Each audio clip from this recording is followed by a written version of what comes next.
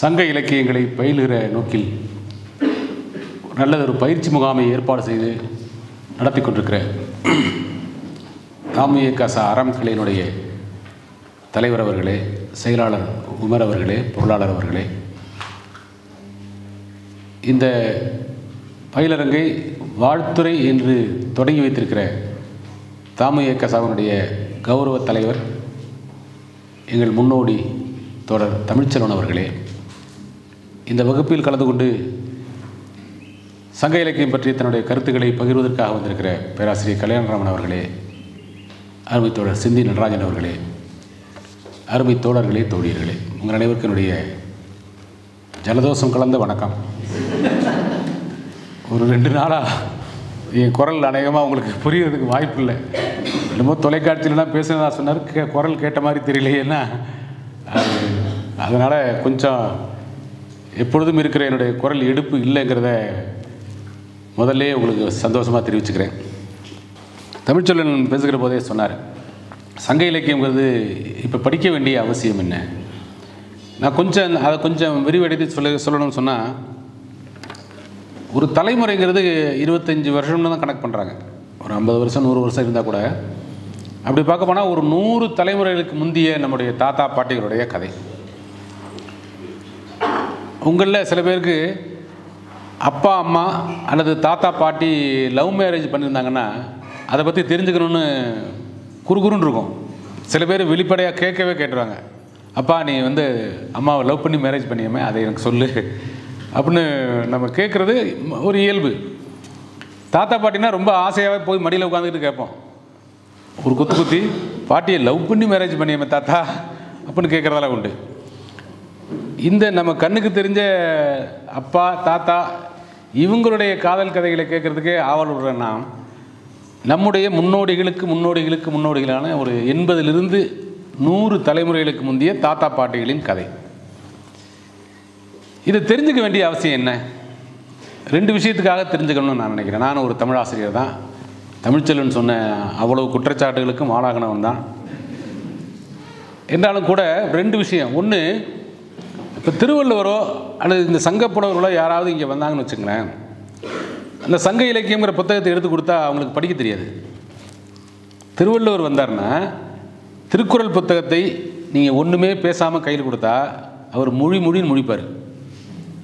ஏனென்றால் இன்றைக்கு இருக்கிற வரி வடிவம் அன்றைக்கு இல்லை. இது நம்ம எழுதுன திருக்குறள் தான் அவருக்கு தெரியாது. அகர முதல்ல எழுத்தலாம் நான் எழுதுனதில்லை அப்புறம். ஏனென்றால் ஒலி வடிவம் மாறாமல் இருக்கிறது, ஒலி வடிவம் மேலும் மேலும் செழுமையுற்றிருக்கிறது, வரி வடிவம் மாறி மாறி மாறி மாறி வந்திருக்கிறது. அப்போ இந்த 80 ஆண்டுகள் 80 தலைமுறை 100 தலைமுறைக்கு முன்பாக இவருடைய வாழ்க்கை முறை எப்படி இருந்தது, அதை எப்படி அவர்கள் இலக்கியப்படுத்தினார்கள், அது இன்றைக்கு என்ன தேவை என்கிற கேள்விகளோடு நாம் இதை பார்க்கலாம். இன்னொரு பக்கம் பார்த்தா, உலகின் மிக மூத்த மொழிகளில் ஒன்று தமிழ். இதுபோல் ஒரு 6 மொழிகளை செம்மொழிகள்னு சொல்கிறாங்க. ஆனால் அந்த மொழிகளில் பல இன்றைக்கு வழக்கில் இல்லைங்கிறது ரொம்ப முக்கியமானது. இயேசு பேசிய ஈப்ரு மொழி இன்றைக்கு வழக்கில் இல்லை, மீண்டும் அதை புதுப்பிப்பதற்கான முயற்சியில் இருக்கிறார்கள். புத்தர் பேசிய பாலி மொழி வழக்கில் இல்லை, அது ஒரு குறுமொழியாக சில மாநிலங்களில் மட்டும் இன்றைக்கும் பேசப்படுகிறது, பீகாரில், உத்தரப்பிரதேசத்தில். அதே போல் அலெக்சாண்டர் பேசிய கிரேக்க மொழி வழக்கில் இல்லை. இன்னொரு செம்மொழியாகிய சமஸ்கிருதம் என்றைக்குமே வழக்கில் இல்லை, அது மந்திரமாகவும் தந்திரமாகவும் தான் இருக்கிறது. ஆனால் தமிழ் இத்தனை ஆண்டு காலமாக இருப்பது தான் பெருமை, பழமை அல்ல, தொடர்ச்சி தான் அதனுடைய பெருமை. அந்த தொடர்ச்சியில் ஒலி வடிவம் இன்றைக்கும் நம்மால் புரிந்து கொள்ள முடிவது என்கிற ஒரு செய்தியை பயன்படுத்தி நம்முடைய பழந்தமிழ் இலக்கியங்களை படிப்பது என்பது இன்றைக்கு என்ன ஆக போகுது. சில பேர் கேட்பான், இந்த வரலாறு எதுக்கு பாடம் வைக்கிறாங்க, செத்து போனவங்களை பற்றியா படித்து என்ன ஆக போகுது. இந்த பட்டிமன்றங்களை போடும்போது சிறந்த தம்பி கர்ணனா விகர்ணனா கும்பகர்ணனான்னு போடுவாங்கள்ல, அதெல்லாம் பேசி என்ன ஆக போகுதுன்னு கேட்குற ஒரு கேள்வி இருக்குல்ல. ஆனால் இதுக்கு இன்னொரு பகுதி இருக்குது. இப்போ எமர்ஜென்சி வந்தாலும் வரலாம் என்று ஒரு சூழல் இருக்குதுன்னு பேசிக்கிறாங்கல்ல. இப்போ எமர்ஜென்சியில் என்ன நடந்துச்சு என்று தெரிந்து கொண்டால் அன்றி அதனுடைய ஆபத்தை இன்றைக்கு நாம் புரிந்து கொள்ள முடியாது. அப்போ இன்றைக்கு இருக்கிற சூழ்நிலைக்கு இதற்கு முந்தைய வடிவம் என்ன என்று தெரிந்து கொள்வது அவசியமாகிறது. இன்னும் சொல்லப்போனால் வரலாற்றை படிக்காதவர்கள், வரலாற்றை தெரிந்து கொள்ளாதவர்கள் மீண்டும் அதில் வாழ சபிக்கப்படுவார்கள். அப்போ நம்மிடம் தமிழ்ச்செல்வன் சொல்ல போனால் இது நம்மக்கிடம் இருக்கிற சொத்து, பரனில் கட்டி மூளையில் போட்டுறோம், என்ன இருக்குன்னு தெரியாமல் பல தலைமுறைகள் கடந்துருச்சு.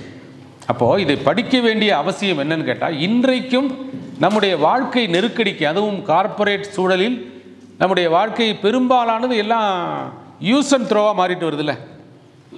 பயன்படுத்தி தூக்கி எறி, வேறு ஒன்று வாங்கு, அப்போ தான் வியாபாரம் நடக்கும்.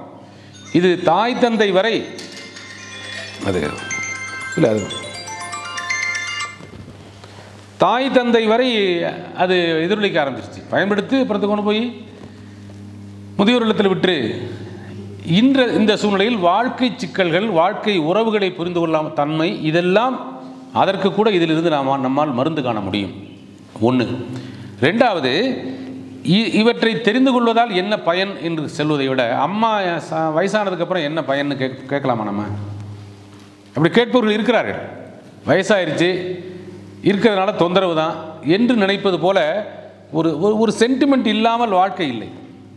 சென்டிமெண்ட்டே மட்டும் வாழ்க்கை இல்லை, ரெண்டையும் புரிஞ்சுக்கணும். அப்போது நம்முடைய தமிழ் என்கிற போது நமக்கு உரிய பெருமை தொடர்ச்சியாக இத்தனை ஆண்டு காலமாக இருந்தது. அதில் என்ன இருக்கிறது என்று தெரிந்து கொள்வது நம்முடைய தலைமுறைக்கு சொல்ல வேண்டிய கடமையும் கூட. அதுக்காக தமிழாசிரியர்களைப் போல உட்காந்து மாக்குன்னு படித்து மனப்பாடம் பண்ணி அப்படியே எழுதுங்கன்னு நான் சொல்ல வரல. தமிழ்ச்செல்வன் சொல்லும்போது நல்ல ஒரு அழகான உதாரணம் சொன்னார். நம்மக்கிட்ட இருக்குது, பேங்க்கில் கிடக்கு, ஏடிஎம் கார்டு இருக்குது, பின் நம்பர் மறந்து போச்சு. இப்போ நாங்கள் உங்களுக்கு பின் நம்பர் கொஞ்சம் கொஞ்சம் சொல்கிறதுக்கு முயற்சி பண்ணுறோம், அவ்வளோதான். அதை நீங்கள் குறித்து வச்சுக்கிட்டு சில பேர் மறந்துடுவாங்க. பின் நம்பர் மறந்துட்டு தேடுறது, அந்த ஏடிஎம் கார்டையே தூக்கி எறிஞ்சிட்டு வேறு கார்டு வாங்குற அளவுக்கு போனால் நாங்கள் பொறுப்பு இல்லை. குறித்து வச்சுக்கிட்டுனா உங்கள் சமத்து. இப்போ சங்க இலக்கியம்னா என்ன என்று கேட்டால், 18 நூல்கள். தமிழில் 2 வகையான பிரிவு சொல்லுவாங்க. சங்க இலக்கியங்கிறதுக்கு பேர் 18 மேற்கணக்கு. 18 மேற்கணக்கு தான் சங்க இலக்கியம். 18ங்கிறது திருக்குறள் உட்பட்ட சங்கத்திற்கு அடுத்து வந்ததாக. இது என்ன சங்கம்னா என்னன்னு கேட்டால், சங்கம்ங்கிற வார்த்தை அன்றைக்கு வழக்கில் இல்லாத காலத்தில் எழுதப்பட்ட நூல்கள். அதான் இதில் வேடிக்கையே. சங்க இலக்கியம் என்பது, இன்றைக்கு நாம் சொல்லுகிற சங்க இலக்கியம் என்பது எழுதப்பட்ட காலத்தில், தொகுக்கப்பட்ட காலத்தில் கூட அந்த பேர் வைக்கப்படவில்லை. அப்போ என்ன பேர்? அப்போ அதுக்கு பேர் பாட்டும் தொகையும். நீங்கள் குறிச்சிக்க வேண்டிய குறிப்புனா முதல் குறிப்பு இதுதான். சங்க இலக்கியத்துக்கு பழைய காலத்தில் இருந்த அவங்க வச்சிருந்த பேர் பாட்டும் தொகையும். பாட்டுங்கிறது 10 பாட்டு, தொகைங்கிறது 8 தொகை, வேறு ஒன்றும் இல்லை. இந்த 18 நூல்கள் தான் சங்க இலக்கியம். இந்த 18 நூல்கள் என்னங்கிறதுக்கு உங்கள் கையில் இருக்கிற புத்தகத்திலே குறிப்புகள் கொடுத்துருக்காங்க. 18 நூல்கள் என்னென்னா 10 நெடும்பாட்டு, 8 தொகுப்பு நூல்கள். இந்த 8 தொகுப்பு நூல்களும் என்ன சொல்லுது? நான் சில நல்ல பாடல்களை, உங்களுக்கு ஏற்கனவே அறிமுகமான சில பாடல்களை, அறிமுகப்படுத்திக்க வேண்டிய சில பாடல்களை நான் சொல்கிறேன். அதுக்கு முன்னாடி இதனுடைய சாராம்சம் என்னவாக இருந்தது? முற்றிலும் கற்பனை என்று சொல்பவர்கள் உண்டு. இல்லை இல்லை அவ்வளவும் வாழ்வியல் என்று சொல்பவர் உண்டு. எனக்கு தோன்றுவது என்னென்னா, கற்பனை கலந்த வாழ்வியல். நீங்கள் ஒரு கதை எழுதுகிறோம், அந்த கதை முற்றிலுமாக கற்பனைன்னு எந்த எழுத்தாளராலும் சொல்ல முடியாது.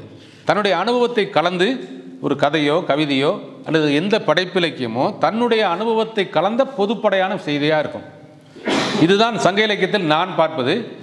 இப்படி நடந்திருக்குமா? இவ்வளவு உயர்ந்த பண்போடு இருந்திருப்பாங்களா? இவ்வளவு உயர்ந்த ஒழுக்கத்தோடு இருந்திருப்பாங்களா? இவ்வளவு உயர்ந்த சான்றாண்மையோடு இருந்திருப்பாங்களா? இவ்வளோ பெரிய வீரர்களாக இருந்திருப்பாங்களான்னா இருந்திருப்பாங்க. ஒரு பகுதி. தமிழ்ச்செல்வன் சொன்ன மாதிரி ஒரு பகுதியை மட்டுமே நாம் முழுமையாக எடுத்துக்கொள்ளக்கூடாது. ஒரு பக்கம் வறுமை இருந்திருக்கிறது, இன்னொரு பக்கம் வளமும் இருந்திருக்கிறது. 2க்குமான சான்றுகள் ஏராளமாக இருக்குது. இதில் மொத்தத்தையும் இந்த 18 நூல்களையும் சங்க இலக்கியம்னு சொன்னால் இதை 2ஆக பிரிச்சுட்டாங்க.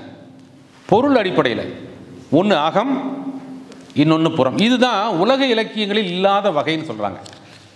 உலக இலக்கியங்களில் காதல் பாடல்கள் மட்டும் தனியாக இலக்கிய வகை கிடையாது, தமிழில் தான் இருக்குது அப்படின்னு சொல்கிறாங்க. அது என்னன்னு சொன்னால், அந்த அந்த இன்னும் சொல்லப்போனால் சங்க இலக்கியம் மொத்தத்துலேயும் இந்த 2000 சொச்சம் பாட்டிலையும் மிகுதியாக இருப்பது அகப்பாடல்கள் தான். கிட்டத்தட்ட முக்காவாசின்னு வச்சுக்கோங்களேன்.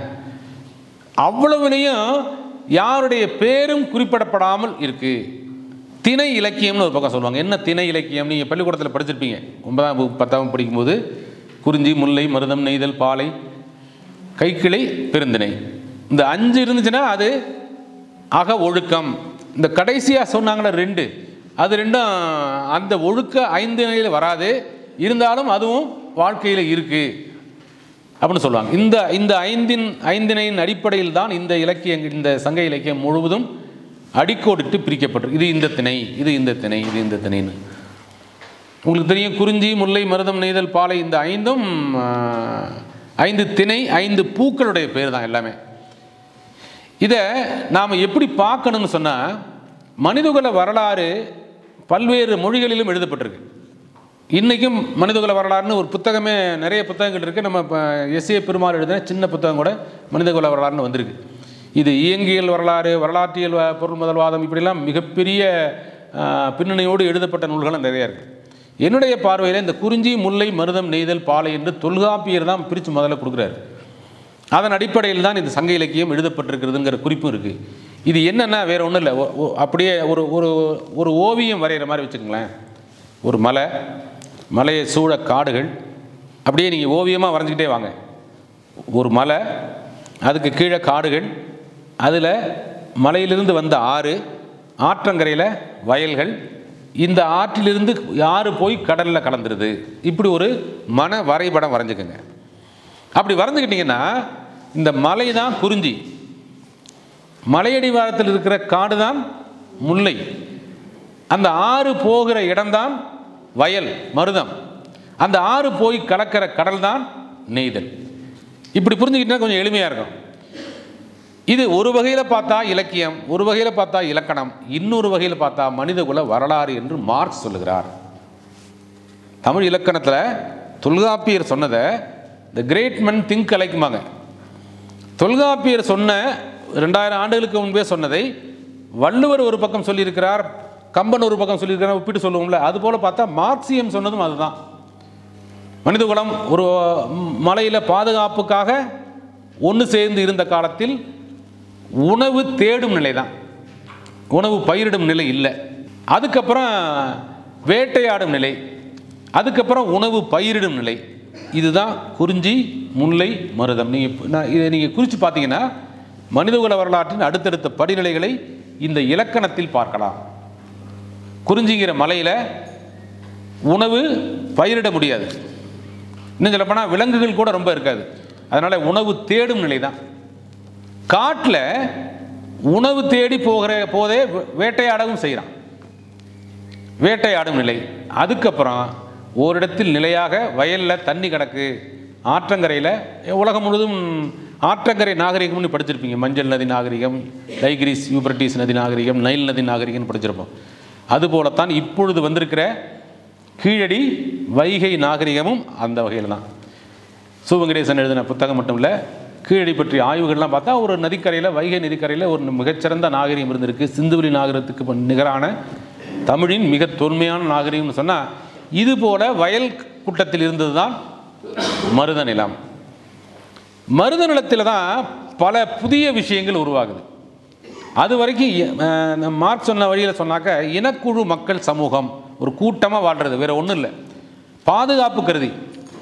அப்படி கூட்டமாக வாழ்கிறதுக்கு பேர் இனக்குழுன்னு பேர் வச்சா அங்கே யாருக்கும் யாரும் சொந்தமும் கிடையாது, எந்த பொருளும் சொந்தம் கிடையாது. இருக்கிறத கிடைக்கிறத பகிர்ந்து சாப்பிட்டுக்கிறது, கிடைக்கிறனா பட்னியையும் பகிர்ந்துக்கிட்டு படுத்துக்கிறது.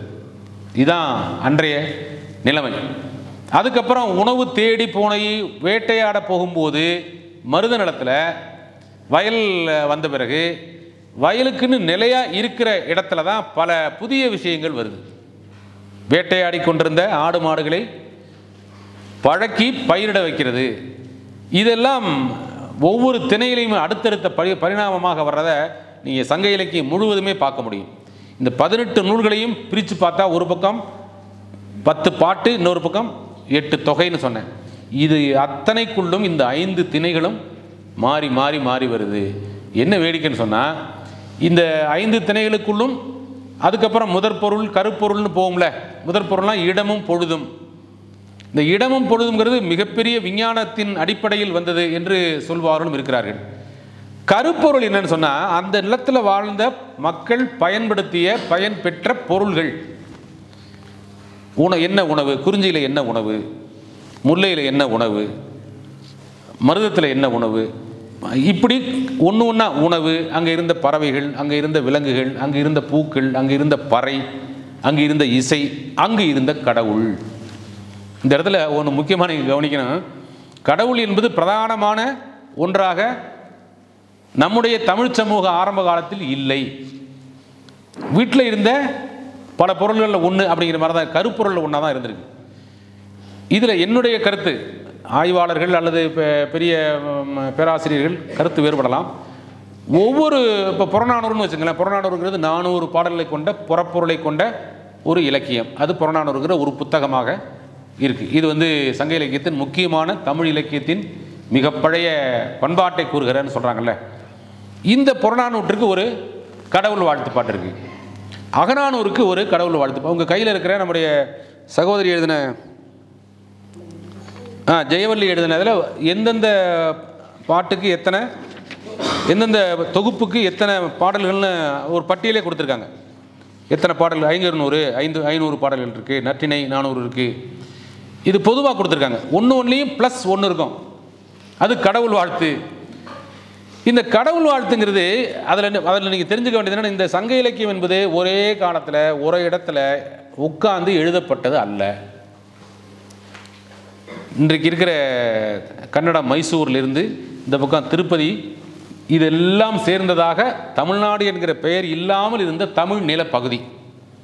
இந்த பகுதிகளில் வாழ்ந்த சுமார் 500 ஆண்டுகளுக்கு இடைப்பட்ட கிமு 300 என்று சொல்கிறார்கள், 200 என்று சொல்கிறார்கள், கிபி 200 என்று சொல்கிறார்கள், 300 என்று சொல்கிறார்கள். இந்த 500 ஆண்டு கால இடைவெளியில் பல்வேறு இடங்களில் வாழ்ந்த தமிழ் புலவர்கள் எழுதிய பாடல்களின் தொகுப்பு.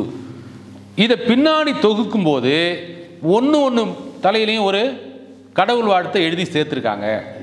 என்னுடைய கருத்து, சங்க இலக்கியங்கள் என்கிற அந்த பல்வேறு இடங்களில் பல்வேறு புலவர்களால் எழுதப்பட்ட காலத்தில் இந்த கடவுள் வாழ்த்து இல்லை. அது பின் இணைப்பாக இருக்கலாம். ஏனென்றால் அந்த பெருந்தெய்வ வழிபாடு அப்போ இல்லை.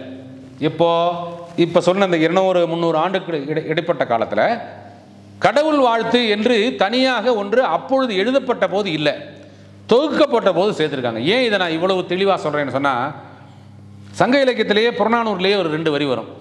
கல்லே பரவின் அல்லது நெல் உகுத்து பரவுமோர் கடவுளும் இலவே. என்ன அர்த்தம்னா, அப்போ வழிபாடு இருந்திருக்கு. வழிபாடு எப்படி இருந்திருக்குன்னா, ஒரு கல்லை வச்சு கும்பிடுறது. கல்லே பரவின் அல்லது நெல் உகுத்து பரவுமோர் கடவுளும் இல்லவே. பூஜை செஞ்சு பூக்களை போட்டு செய்கிற வழிபாடு அப்போ இல்லை. சும்மா கல்லை வச்சு கும்பிடுவோம். அந்த கல் எந்த கல்? ஒரு கல்லை கும்பிட்றாங்க, அந்த எந்த கல்லை கும்பிட்டுருக்க முடியும்? அதுக்கு சங்க இலக்கியத்துக்கு சற்று பின்தங்கிய அல்லது சங்க காலத்தின் பிற்பகுதியில் எழுதப்பட்ட திருக்குறளில் ஒரு வரி வருது. என் ஐமுன் நில்லன் மின் தெவ்வின் தெவ்விர் என் ஐமுன் நில்லன் மின் தெவ்விர் பலர் என் ஐ முன் நின்று கல் நின்றவர். இதை வேற மொழி கேட்ட மாதிரி இருக்கா? ஒரு வரி புரிஞ்சிருக்காது. இதுக்கு தான் பிரித்து சொல்லும்போது கூட புரியாத சில சொற்கள் இருக்கும். என்ன அர்த்தம்னா, என் தலைவன் முன்னாடி எதிர்த்து நிற்காதரா, நின்னா அப்படி நின்ன பல பேர் கல்லா நிற்கிறான். என்னது, காலி பண்ணிடுவான்னு அர்த்தம் இல்லையா? அப்போ இறந்து போனவர்களுக்காக நினைவுக்கு வைக்கப்பட்ட கல்லை வழிபடுகிற வழக்கம் இருந்திருக்கிறது. இப்போ நம்ம வீட்டில் சின்ன பையர்களுக்கு வேட்டியை கட்டி விட்டு, டேய் தாத்தாவை கும்பிடுங்க, பாட்டியை கும்பிடுங்க, சாமியை கும்பிடுங்கன்னு சொல்லி படத்தை வச்சு கும்பிட சொல்கிறோம்ல, இதுதான் முன்னோர் வழிபாடு. திருக்குறளில் கடைசி முதல் 10 திருக்குறளும் அப்படிதானே இருக்குது. 2வது 10 நீத்தார் பெருமைன்னு வருதில்ல. அப்போ முன்னோர்களை வழிபடுகிற முறை தான் வந்தது. மற்றபடி இன்றைக்கு இருக்கிற சிவ மதம், வைணவ மதம், இந்துத்துவ மதம் இதெல்லாம் அப்போ இல்லவே இல்லை. இல்லைங்கிறதுக்கு சான்று நான் முதல்ல சொன்ன புறநானூற்றிலே இருக்குது. இது ஒரு கருத்து.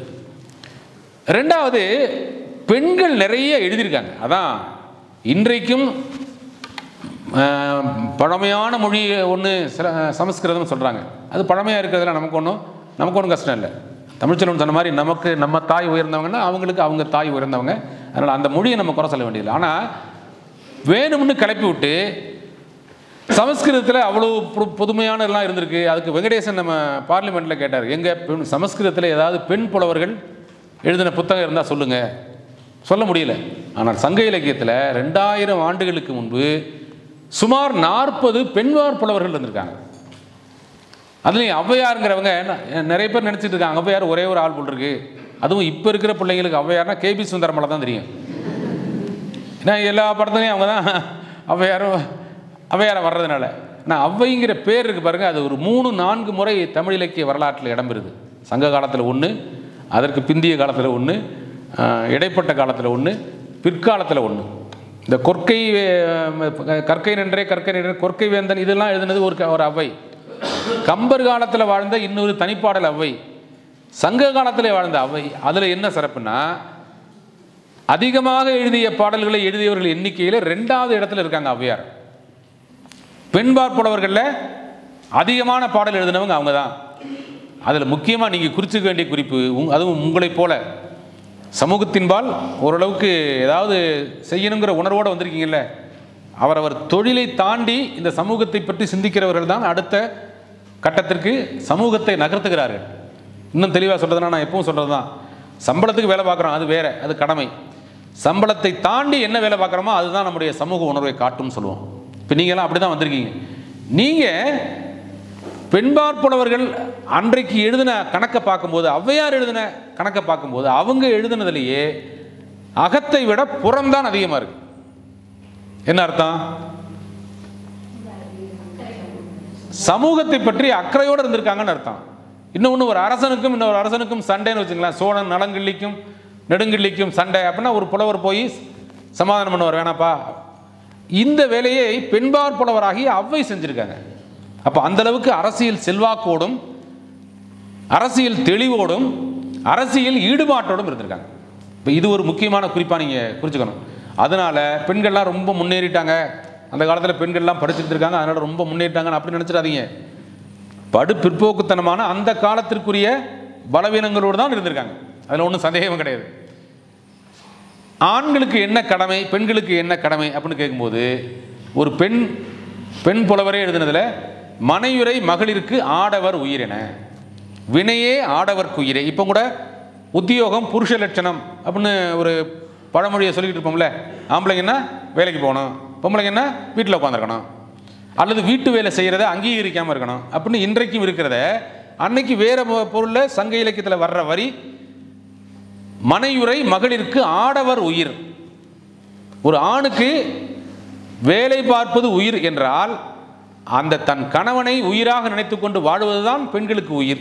இது போன்ற கருத்துக்களும் இருந்திருக்கு. அதனால் பெண்கள் படிச்சிருக்காங்க, பாடல் எழுதியிருக்காங்க, அரசியல் எழுதியிருக்காங்கிறதுனால ரொம்ப முற்போக்காக வாழும்படி அவர்களுக்கு வாய்ப்பு தரப்பட்டிருக்குதுன்னு நினச்சிட வேண்டாம்.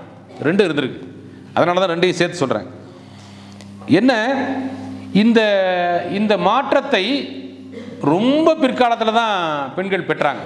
நம்ம பெருமையாக சொல்லிக்கொள்ளக்கூடியது என்னென்னா, அந்த காலத்தில் பெண்களும் படித்திருந்திருக்கிறார்கள், அதுவும் சாதாரண பெண்களும் படித்திருந்திருக்கிறார்கள். அரச குலத்தைச் சேர்ந்த பெண்களும் கவிதை எழுதியிருக்கிறார்கள்.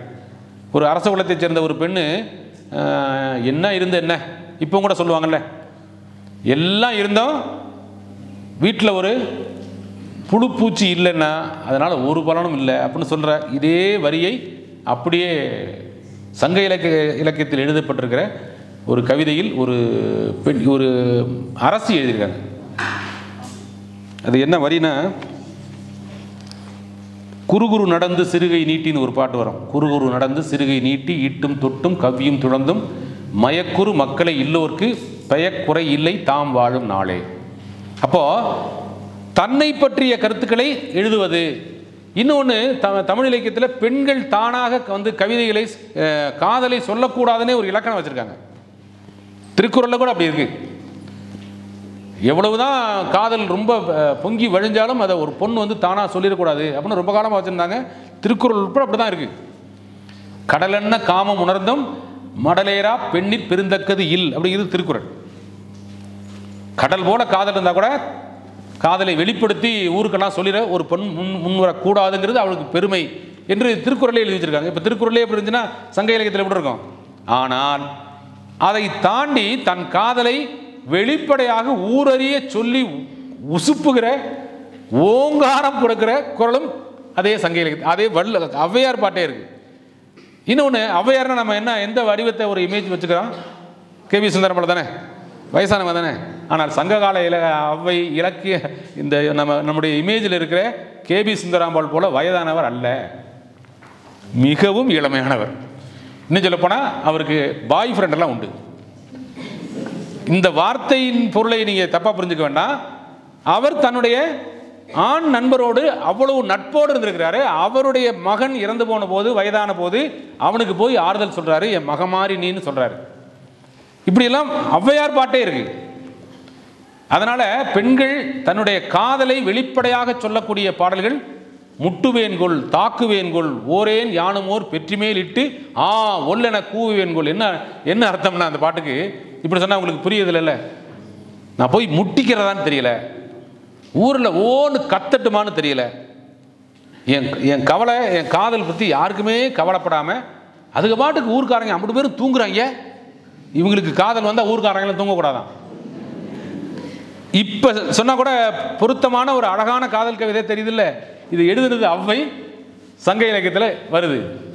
அப்போ இதுபோல பெண்கள் தன்னுடைய உணர்வை அழகான வார்த்தைகளில், அதான் ரொம்ப முக்கியமானது.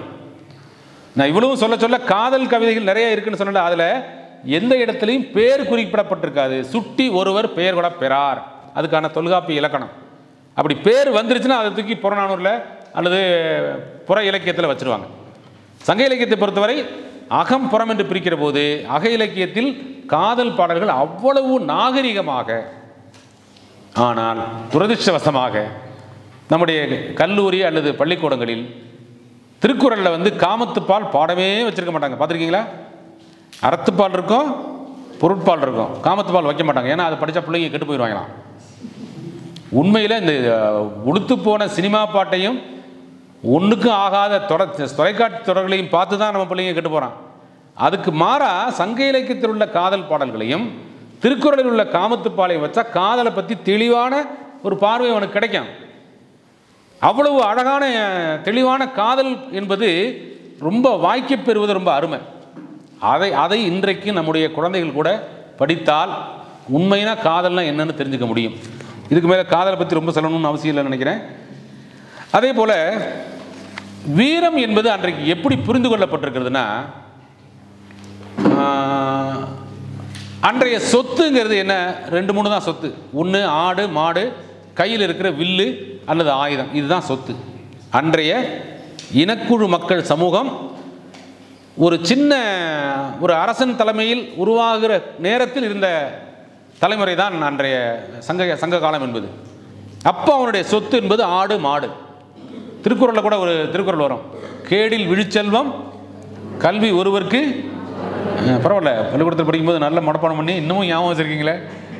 2 மார்க்குக்கு படித்தா கூட அது மறக்க மாட்டேங்குது பாருங்கள். கேடில் விழிச்செல்வம் கல்வி ஒருவருக்கு மாடு அல்ல. இதுக்கு நிறைய பொருள் சொல்லுவாங்க. அதில் ஒரு பொருள் மாடு ஆடு போட இதெல்லாம் செல்வம்னு நினச்சிட்டு இருக்காத. அப்படின்னா என்ன அர்த்தம்? அதை செல்வம் நினச்ச காலம் ஒன்று இருந்திருக்கு. உங்ககிட்ட எத்தனை மாப்பிள்ளைக்கு எவ்வளவு சொத்து இருக்குது, பேங்க் பேலன்ஸ் இருக்குது, கார் எவ்வளவு இருக்குது அப்படின்னு கேட்குற மாதிரி, அப்போது மாப்பிள்ளைக்கு எத்தனை மாடு இருக்குது, மாப்பிள்ளைக்கு எத்தனை ஆடு இருக்குது, ஏன் பொண்ணை கொண்டாந்து விட்டு மாடு மேய்க்க போகிறாங்களா? ஆனால் அப்போ அதுதான் சொத்து. அப்போ வேலையே ஆடு மாடு மேய்க்கிறதா. இந்த புறம்னு வர்ற சண்டைன்னு வர்ற வீரம்னு காட்டுற எல்லா பகுதியிலும் முதல் சண்டை எங்கே ஆரம்பிக்குதுன்னா ஆடு மாடு பிடிக்கிறதுல ஆரம்பிக்குது. புறநானூரை புறத்திணைங்கிறது 12, எப்படி அகத்திணை 5ன்னு சொன்னோம். அதுக்கப்புறம் ஒரு 2 அது என்ன போனஸ்ன்னு சேர்த்துக்கலாம். அதையும் காதல் தான், ஆனால் காதல்னு ஒத்துக்க முடியாது அப்படிங்கிற மாதிரி. குறிஞ்சி முல்லை மருதம் நெய்தல் பாலை 5 அன்பின் அகத்திணைகள். அன்பினால் வருகிற காதல் வழிபட்ட ஏற்றுக்கொள்ளப்பட்ட அகம். இந்த பின்னாடி இருக்கிற தொடுசு 2 என்ன, கைக்கிளை 1 பெருந்திணை 1. நீங்கள் கூட அதை புரிஞ்சுக்கணுங்கிறதுக்காக சொல்கிறேன். இதை காதல்னு ஒத்துக்க மாட்டேங்கிறாங்க, ஆனால் அகத்திணையில் வச்சுருக்காங்க. ஏன்னா அதுக்கு காரணம் உண்டு. கைக்கிளைன்னா என்ன பொருள் சொல்கிறாங்கன்னா, ஒரு பக்க அன்பு. சினிமா பாணியில் சொல்லணும்னா ஒரு கை ஓசை. நான் பார்த்துக்கிட்டு இருந்தாலும் பார்க்காம போனாலும் பார்த்துக்கிட்டே தான் இருப்பேன். அவள் தான் பார்க்க மாட்டேங்கிறாள், அப்புறம் இதுக்கு பார்த்துக்கிட்டே தெரியுற. அதுக்கு பேர் தான் ஒரு பக்க காதல் கைக்கிளை. அதையும் காதல்னு வச்சுக்க. அந்த காலத்திலேயே டி ராஜா இருந்திருக்காங்க பாருங்க. ஒரு பக்க அன்புக்கு பேர் கைக்கிளை. அடுத்தது பெருந்திணை. பெருந்தனை தான் பெரிய. நான் ரொம்ப இதை பற்றி நிறைய யோசிச்சிருக்கேன். நான் பொருந்தாத காதல் என்னது, வயசு, அவங்களுடைய படிப்பு, அந்தஸ்து, இதெல்லாம் மாதிரி ஒரு 16 அந்தஸ்து. இப்போ சொல்கிறாங்க 16 பொருத்தம்னு சொல்கிறாங்கல்ல. இப்போ சொல்கிறது வேற, அப்போ இருந்தது வேற. இந்த 16ம் பொருந்தும்படியாக எல்லாருக்கும் அமைஞ்சிடாது இல்லையா? அப்படி அமைஞ்சிட்டா வாழ்க்கையில் சுவாரஸ்யமே இருக்காது. அப்படி தெரிஞ்சுங்க. நீங்கள் ஒரே மாதிரி டேஸ்ட்டு. உனக்கு அல்வா பிடிக்குமா? எனக்கு அல்வா பிடிக்கும். நீ ரஜினி ரசிக்கிறா? நானும் ரஜினி. உருப்பிடுமா? அது உருப்படவே உருப்படாது. Opposite poles attract each other. வேற வேற டேஸ்டாக இருந்தால் தான் நல்லா இருக்கும். அதை விட்டுட்டு ஒரே மாதிரி போவான் அப்படின்னா, இந்த பொருந்தாத அன்புக்கு பேர் பெருந்தனைன்னு வச்சிருக்கான் பேர். என்ன? வயசு கூட இருக்கலாம், குறைச்சிருக்கலாம். சில நேரம் ஆண்களை விட பெண்கள் வயது கூட கல்யாணம் பண்ணுறது உண்டுல்ல. நான் பையன்களை சொல்லும்போது உதாரணம் சொல்கிறது, அப்படி யாராவது ஒருத்தர் சொல்லணும்னா பளிச்சுன்னு சொல்லுவான். யாரை சொல்லுவாங்க தெரியுமா? சச்சின் டெண்டுல்கர். பரவாயில்ல, யூத்தாக தான் இருக்கீங்க நீங்களும். சச்சின் டெண்டுல்கர் பளிச்சுன்னு சொல்லுவான். 2 வயசு கூடவா அந்த பொண்ணுக்கு. அப்போ அது மாதிரி வயசு கூட இருக்கிற 5 வயசா அப்படியா, என்னை விட யூத்துன்னு அர்த்தம் நீங்கள். அப்போ மனைவி கணவனை விட வயது கூட இருப்பதும் உண்டு. இப்போ அது மாதிரி வயசு கூட குறைச்சி, படிப்பு கூட குறைச்சி, சமூக அந்தஸ்து கூட குறைச்சி, சாதி மாற்றமாக, அதை பற்றி நான் பின்னாடி வர்றேன். இதில் ஏதோ ஒன்று ஒரே மாதிரி இல்லாமல் கொஞ்சம் கூட குறைச்சி இருந்துச்சுன்னா அதுக்கு பேர் பொருந்தா காதல்னு வச்சுருக்கான். அதுக்கு ஏன் பெருந்தனைன்னு பேர் வச்சாங்கிறதா ரொம்ப முக்கியம். உலகத்தில் பெரும்பான்மை அப்படித்தானா? அப்பாங்கிறாங்களே நிறைய பேர். அப்பா நம்ம மட்டும்தான் அப்படின்னு நினச்சிக்கிட்டு இருந்தேன். உண்மைதானே? இருப்பதில் நமக்கு ஏற்றதை ஏற்றுக்கொண்டு வாழ்வது தான் ஒரு வகையில். அதுக்கு பேர் விட்டு கொடுத்தன்னு நம்ம வச்சுருக்கோம். விட்டு கொடுக்காமே சண்டை போடுற இடமும் இருக்குது, விட்டு கொடுத்து வாழ்கிற வாழ்க்கையும் இருக்குது. இதுக்கு வச்சுருக்கான் பாரு தமிழில் பெருந்தனைன்னு. அந்த பெருந்தனைங்கிற பேரையே நீங்கள் ஆராய்ச்சி பண்ணலாம். அப்போ இது 7ம் அகத்திணைன்னு சொன்னால், புறத்திணைங்கிறது இதில் புறநானூறு இது உள்ளிட்ட பல்வேறு புறப்பாடல்கள் எல்லாம் ஒரு 12 திணையின் அடிப்படையில் பிரிக்கப்படுது. நல்லா ஞாபகம் வச்சுங்க. திணைங்கிறது அன்றைய பூக்களின் பெயர் தான், வேற ஒன்றும் கிடையாது. குறிஞ்சி மலையில் பூக்கிறது உங்களுக்கு தெரியும், முல்லை காட்டில் பூக்கிறது, மருதம் வயலில் பூக்கிறது, நெய்தல் கடலில் பூக்கிறது. இப்படி ஒன்று பூவின் பேர் தான். அதே போலத்தான் புறத்தணையில் 12 வெட்சி, கரந்தை, வஞ்சி, காஞ்சி, உழுங்கி, நொச்சி, இதெல்லாம் சொல்லி உங்களை நான் பயமுறுத்த போகிறதில்ல. ஆனால் இதுக்கு ஒரு தொடர்ச்சி இருக்குது. எப்படி இதில் மனிதகுல வரலாற்றின் ஆரம்ப கட்டம் மலை காடு எப்படி சொன்னோம், அதே போல் இதுக்கு இது வந்து பள்ளிக்கூடத்தில் சொல்லி கொடுத்துருக்க மாட்டாங்க. அதனால் சொல்கிறேன்.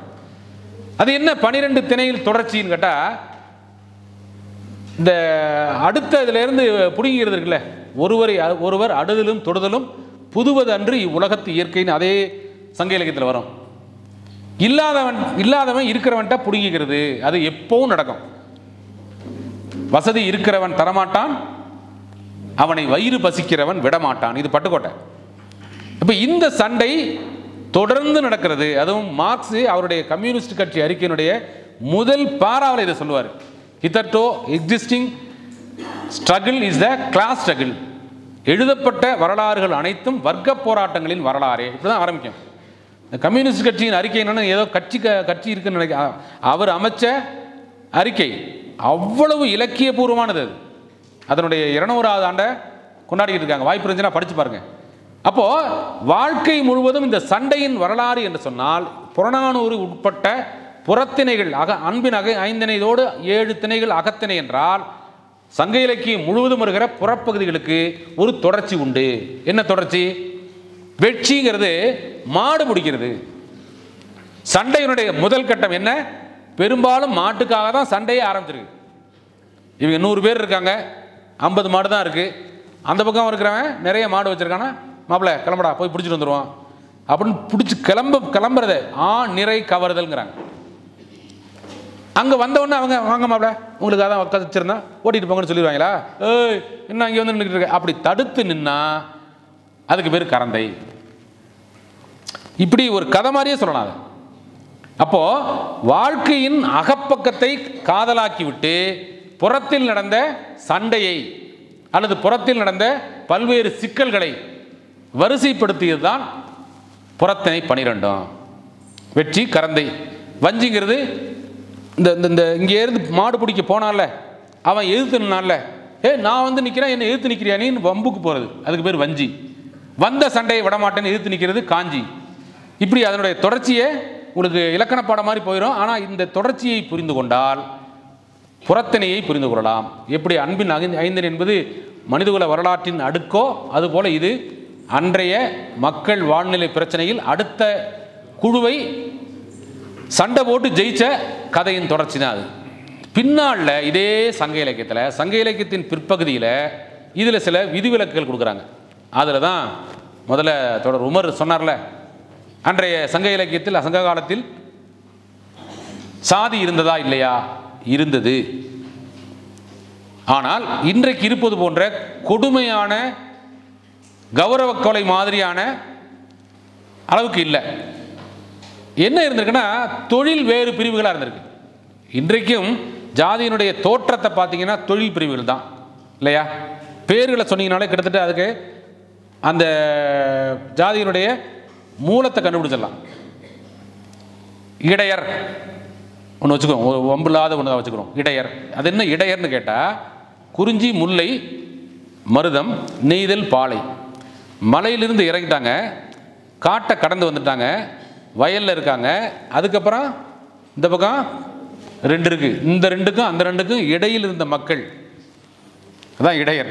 அவங்க தான் ஆடு மாடுகளை மேய்த்து கொண்டு ஓரிடத்தில் நிலையாக வாழ தொடங்கியவர்கள். அதுக்கு பேர் கோனார்னு கூட பேர் சொல்கிறாங்க. கோனார்னு ஏன் பேர் சொல்கிறாங்கன்னா ஆடு மாடுகளை வைத்து தொழில் செய்தவர்கள். ஒன்றையும் பிடிச்சி போனீங்கன்னா பழைய பெயர்களை கண்டுபிடிக்க முடியும்.